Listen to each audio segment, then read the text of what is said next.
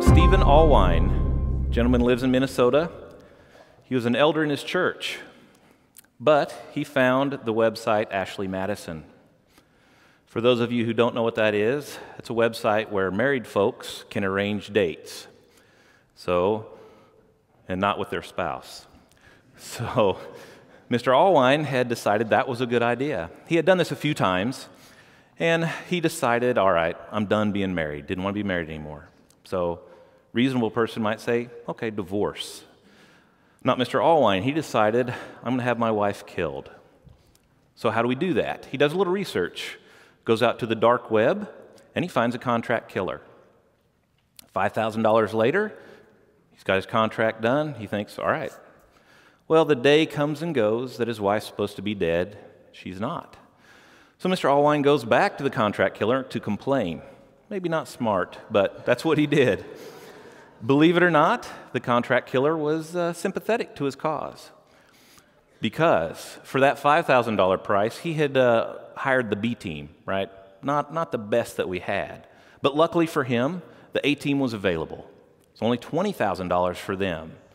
They're going to do the right thing, credit the $5,000 that he's already given them, so he only needs to give them another $15,000, and they'll set up a new contract, right, with the A team. We'll get it done. So he agrees. He has a condition. It's got to be done by next Sunday. So contract killer says, okay, fair enough. Sunday comes and goes. His wife is still alive. So Mr. Allwine, I guess figuring that, hey, okay, I've been duped. I'm out 20 grand. But I still don't want to be married. So he decides to kill his wife, stages a suicide. He goes and picks up his 8-year-old adopted son, says, son, we're going to go get mom and go to dinner. Has this son go inside to get mom and find mom dead, supposed suicide. Yeah, not a nice guy. So why do I start with this story? Because I mentioned the dark web. And that's what I'm going to talk about today. Maybe you know what it is, maybe you don't, maybe you've heard of it, maybe you haven't. But we're going to talk about how it's used and how it gets abused. So the dark web started out actually as a research project by the U.S. Navy. They wanted to have a means that they could use the internet, right, to communicate, but they wanted to do it quietly where they, no one would know, be anonymous. So they start this project, and this technology comes out that, hey, we can do that. We can be anonymous. For fellow Trekkies, right, they build a Romulan cloaking device. So, unfortunately, though, like what Captain Kirk did, right, that Romulan cloaking device gets away.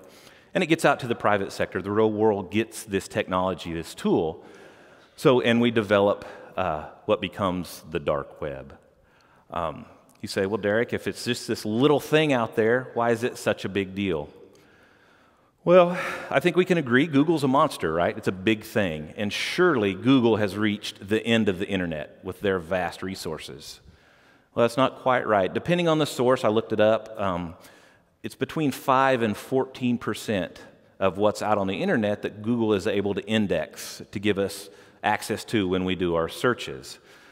Regardless of the number, it's a very, very small part of what's out there. So how are we going to think about the dark web? Well, I like to think about it. I'm from South Dakota, so it's Deadwood, South Dakota, circa 1860, right? It's the Wild West. There's no sheriff in town. You're not going to tell me what I can do. You're not going to tell me what I can't do. I'm going to buy, I'm going to sell, anything I want. It's open season. And that's kind of the case, right? We just heard Mr. Allwine. You can hire a contract killer. You can buy guns. You can buy drugs. You can buy credit cards. Human trafficking happens on the dark web. The Super Bowl was in Minneapolis. The firm that I work for worked with the NFL and their anti-human trafficking group that they had going. That happens at big events because, unfortunately, that goes along with these big events. And over 90% of the cases that they were aware of, the folks were using the dark web to set up their meetings. So instead of just talking about it, I'm going to take us out. We're going to take a look at what the dark web is. All right, so right now what I've done, I loaded them ahead of time, but I'm on a browser here, so we're actually out looking on the dark web. I can click on stuff and could go. So this is a UK passport. You say, okay, name of my choice. That might be beneficial. £1,000, like, man, that's a lot of money for a counterfeit passport. Well, if you read a little bit closer, this is not a counterfeit passport. This is a legitimate passport that they supposedly have someone working on the inside that's going to get this entered into the UK database, into their government database. So somebody pulls it up, like, oh, yep, that person's good. You know, it says that you can travel in the UK and the EU on this particular website, but I can come to the United States on a British passport as well. So you say, so what? Well, a gentleman, another Minnesota businessman, is traveling overseas, comes back through the Minneapolis airport. Customs does a cursory search on his computer, and they find questionable images of young folks. So the airport police, they stop, they call our firm and say, hey, can you do the forensics on this, right, on this computer for these images? We say, sure. So we get it in, start doing the exam for the images, and we find additional criminal activity. So we stop. You go back to the airport police, say, hey, we found what we're looking for. You know, good job, guys, a turd. But we found some additional information here that we need another warrant for so that we can continue. And what this gentleman had done, he was a prominent businessman, he was wealthy. He too decided he no longer wanted to be married, but he didn't want to give his wife half his stuff. So he goes to this exact website, gets a UK passport in the name of his choice, and he goes back overseas, hires a firm to set up a trust. He starts selling off his family assets, puts them into accounts that this trust controls in this name of his choice, and comes back to the United States, right? Now he's got nothing. Half of nothing is nothing. So he figures, hey, I can go on, live my life, but still have all my money. Luckily, though, due to this case, gentleman is not. He's now a guest of the state of Minnesota for the next 12 years. Now, this is an interesting, this next one. And you're going to say, Derrick, it's broken. And that's kind of the point. I'll switch back over here in just a second, but this website, just yesterday, when I was going through this, was up and running. And it is this website. We hear about counterfeit credit cards, right? Being sold on the dark web. So this is an example of that. But also, right, the Wild West, things come and go. So just overnight, for whatever reason, whether some law enforcement agency got this guy or something happened, but his website is now gone. That's a good thing. But the interesting thing I wanted to point out here is, sure, we have credit cards, but if you look at that second option, it says PayPal. What the heck does that mean?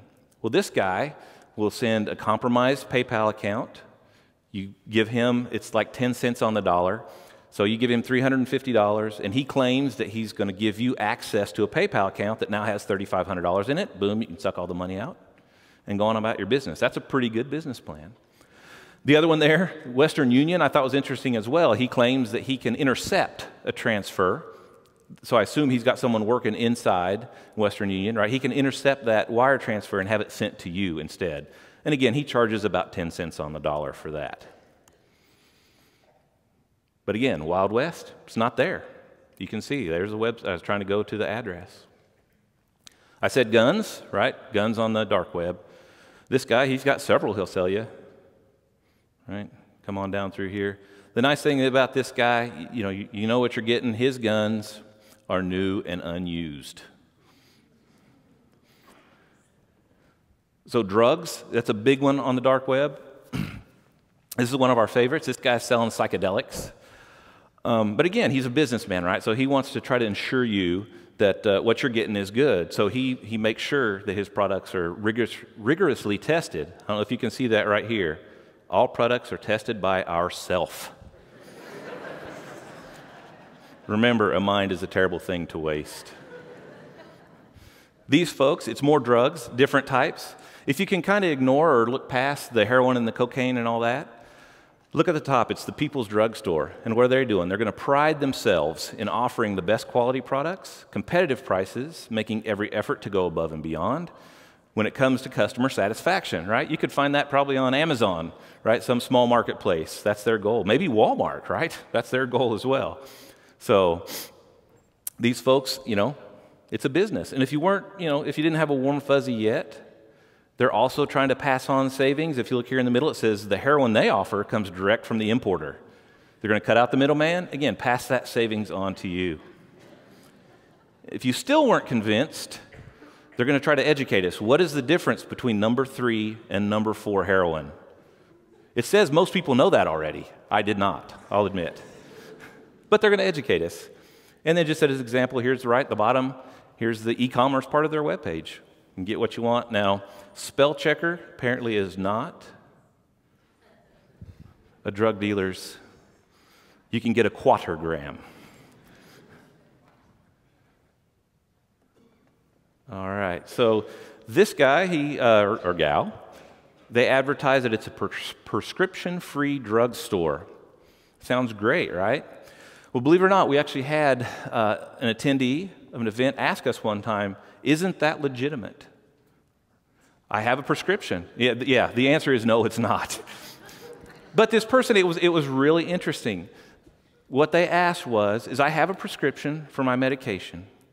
Over the years, I can't afford it anymore. It's too expensive, right? Whether the drug goes up, whether my insurance goes up, whatever the reason might be, it's too expensive. But I need it, right? Whether I'm in pain or whatever it might be. So these guys, I can afford it on one of these sites. I have a prescription for it. You know, my doctor, so doesn't that make it legitimate? Again, the answer is no. But let me give you a little bit of example why you may not want to do that. So let's say a few years ago, you had a surgery. Hip replacement, knee replacement, something big. There were some complications in that surgery, and you were in pain. So the doctor, years ago, right, prescribes pain meds. Let's say Vicodin. So you've got your Vicodin. You have to take 4 at a time. I mean, you're in a lot of pain. So you do this after many years. So, right, we get to today, and opioid, there's a problem with that, right? Prescription abuse, we're concerned with that. So your doctor says, hey, let's review this. I think we need to try to wean you off of all that Vicodin. So your doctor starts to do that. You know, instead of 4 pills, no, 3, 2. And, you know, you don't feel well, you're still in pain. So you're like, this is not working. I'm not abusing my pills. I need it. You know, I'm taking what he told me to take to get rid of my pain. So I'm going to go to one of these sites where I can get my Vicodin, and I'm going to do what I was prescribed before. I'm not going to take any more. I'm not going to take any less. Okay, that's fine. Well, the person that's running your prescription-free drugstore also knows how to shop on the dark web. So they go and buy some synthetic powdered fentanyl, and they get a pill press, right? Pharmacy quality, that they can press out pills that look like Vicodin. Start doing that, boom, hammer it out. The margin on Vicodin is very low, right? It's very expensive. So this guy, he's not worried about, he wants profit, right? He's a businessman. So not worried about your pain, he's just worried about his profit. So that's what he does. You buy Vicodin from him or her. You get it in, right? You get it back, you look at your pills, like, man, that looks just like what the doctor gave me. Boom, I'm saving money, but I still have my prescription. Well, what's the problem with that? Fentanyl is 14 times stronger than Vicodin. So now instead of taking 4 of your Vicodin, you've now taken 56. And that's going to be the age-old story, right? Rock star, hotel room, dead in the bed. So that's an example of why you might not want to do that. So you may ask, is what we're doing here illegal? Am I breaking the law by surfing on the dark web? The answer is no, because remember, what did the dark web start out as? It was a tool, right, for anonymity. That's what the technology is. It's just been abused, right? If I take a hammer, I can build a beautiful house, or I can take that same hammer and destroy a priceless piece of art. So it's how I use that tool. These guys are using it for bad. You say, well, okay, well, what good use is there? Well, let's say you're in a country where the internet's not as free and open as it is here in the United States. You know, political dissident, whatever reason, whatever it might be, you need a way to communicate outside of that country. Well, this would be a way to do that, right? You can stay in contact with your family, with, you know, whatever it might be. But that would be a legitimate reason to use the tool that the dark web uses. Legitimate marketplaces are starting to pop up also, you know, real retailers using this dark web technology because they think, hey, you know, our customers want to be anonymous for whatever reason. So again, right, capitalism, we're going to try to do that. We're going to give them a marketplace, but those are legitimate. You know, here's one right here that we may all recognize, right? It's Facebook. But this is using the technology, this .onion at the end, that shows you that it's using that technology to be anonymous on the internet, that the dark web uses. Now you also notice, right, it pops up. People want to be anonymous, but Facebook wants to get some more stuff. You have to allow some. That's what this is asking me. Hey, we want to use your stuff. That makes it be less anonymous. But on the face, right, Facebook's trying to use that to give people the ability to use this technology and be anonymous as they're surfing on the internet if they want to be. So, not everyone on the dark web is a criminal, but I can guarantee you most criminals are using the dark web. So I hope that this is giving you a little bit of an insight to what it is, what can and can't be done, and why it may or may not be a good thing. Thank you very much.